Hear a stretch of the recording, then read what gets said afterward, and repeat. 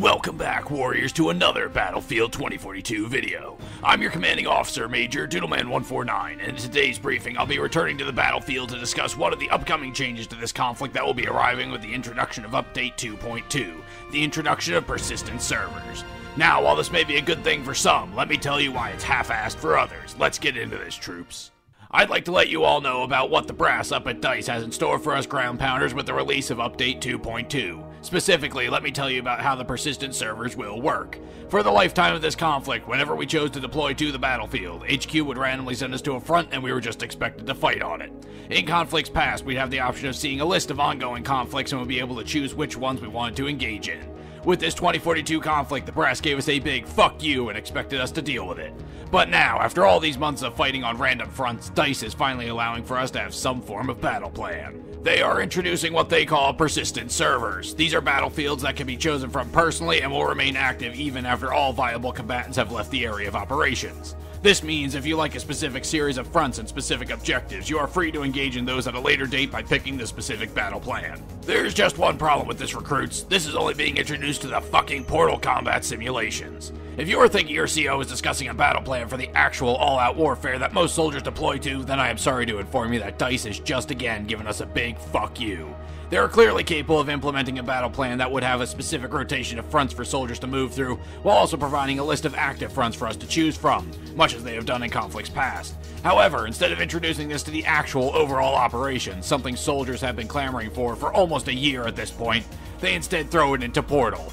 Fuck off, DICE. In case you couldn't tell from my oh-so-subtle tone regarding this addition to this operation, I think this is a stupid fucking idea. It's literally spitting in the faces of the soldiers that have deployed by telling us they're perfectly capable of delivering what we regular soldiers have been asking for, but instead, they won't. They simply feel that the Portal simulations are more worth their time, which makes sense if you look at it from the brass's perspective. Having to make battle plans and objectives for soldiers to focus on is hard work. Instead, they're putting this task into the hands of the soldiers so that they can sit up at HQ and do fuck all with their day.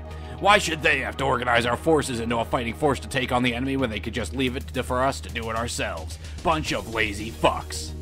The worst part about this was that when I brought this issue up to the brass personally, I basically got another fuck you from a superior yet again.